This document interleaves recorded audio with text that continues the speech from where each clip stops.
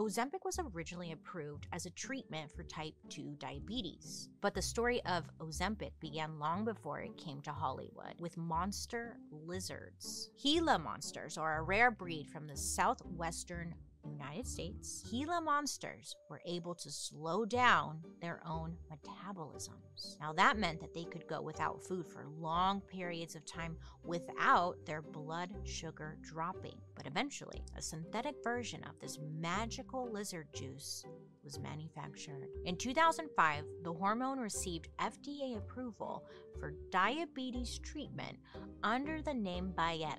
Not only was it effective for managing diabetes, but it was causing weight loss of 5% and sometimes more in its patients. And at this point, Novo Nordisk steps in. They developed the drug semaglutide, which was approved under the brand name Ozempic in 2017.